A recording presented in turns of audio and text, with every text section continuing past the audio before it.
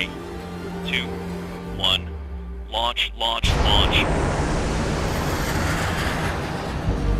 One of the U.S. Air Force's stealthy XQ-58A Valkyrie drones recently completed a successful test flight, demonstrating the ability to carry out aerial combat tasks autonomously using new artificial intelligence-driven software.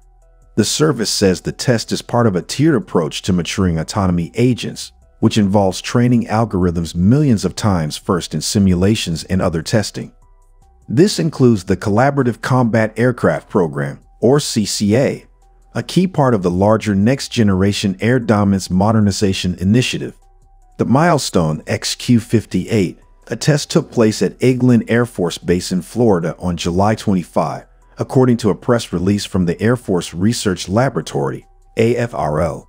The flight lasted approximately 3 hours and was conducted within the bounds of the Eglin Test and Training Complex, a group of offshore training ranges in the Gulf of Mexico. AFRL's Autonomous Air Combat Operations (AACO) program team developed the algorithms used for the test. The mission proved out a multi-layer safety framework on an AI/ML, artificial intelligence/machine learning flown uncrewed aircraft, and demonstrated an AI/ML agent solving a tactically relevant challenge problem during airborne operations. Air Force Colonel Tucker Hamilton, the service's head of AI test and operations, said in a statement, "This sortie officially enables the ability to develop AI/ML agents that will execute modern air-to-air and air-to-surface skills." In recent years, Eglin has become a hub for work on advanced autonomous systems within the Air Force. The service announced last November that the base had received its first 2 Valkyrie drones and assigned them to the 40th Flight Test Squadron. It is also set to host 6 F-16 Viper fighters specially modified to support autonomy testing as part of a project called the Viper Experimentation and Next Gen Operations Mode, VENOM. The Air Force has not provided any more granular details about the kinds of tasks the XQ-58A was able to carry out autonomously using this AI/ML agent during the recent test. The service has said repeatedly that, at least for the foreseeable future, there will be a human operator somewhere in the loop when it comes to the employment of highly autonomous drones. Close coordination between these uncrewed aircraft and crewed platforms is also a key aspect of the service's plans for the CCA effort. Specifically, the Air Force is currently planning to acquire at least 1,000 CCAs, if not many more.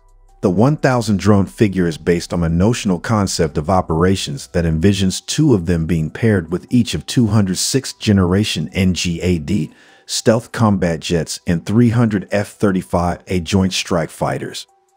The July flight test does fully reflect a phased approach that the service has crafted to develop, mature, and build trust in AI-driven autonomous capabilities with the expressed intent of getting them out of laboratory environments and into operational platforms. The algorithms used to enable the XQ-58A to operate autonomously in the July flight test were matured during millions of hours in high-fidelity simulation events, according to AFRL.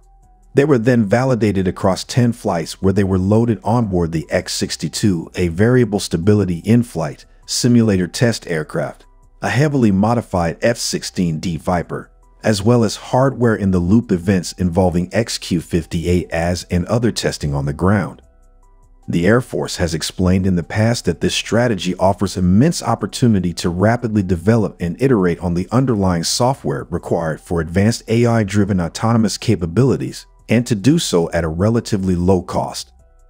We are trying to figure out how to integrate artificially trained neural networks trained in a simulation into the real world, Bill Evil Gray, the chief test pilot at the Air Force's Test Pilot School, said in a video AFRL released last month, seen below, exploring its autonomous flight testing work.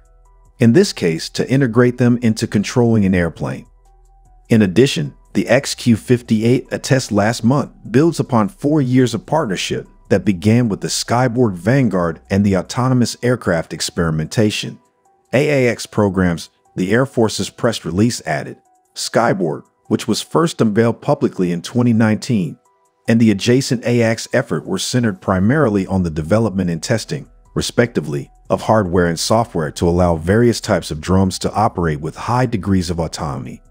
More recently, the Air Force acquired at least one XQ-58A Ghost Bat, a stealthy, loyal wingman type drone developed first by Boeing for the Royal Australian Air Force, specifically to help test autonomous capabilities. The service has previously said XQ-58A and Skyborg are among a group of technology feeders it is directly leveraging as part of its CCA program.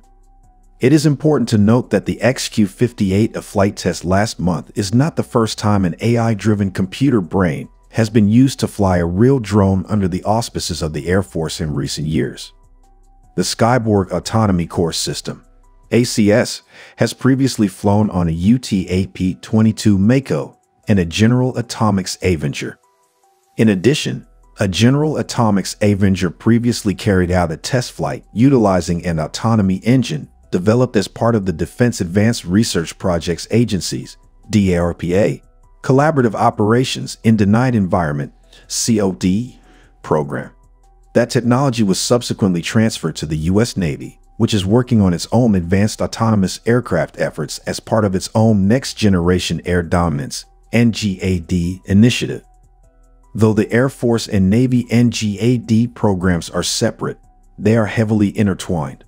The two services are actively collaborating in a number of areas, including technology related to future advanced drones. Altogether, we can expect to hear about more advanced AI-driven autonomy-related flight testing of XQ-58A, as well as other platforms, as the Air Force pushes to turn these capabilities into realities. If you enjoy content like this, please like and subscribe this video as I appreciate all your support.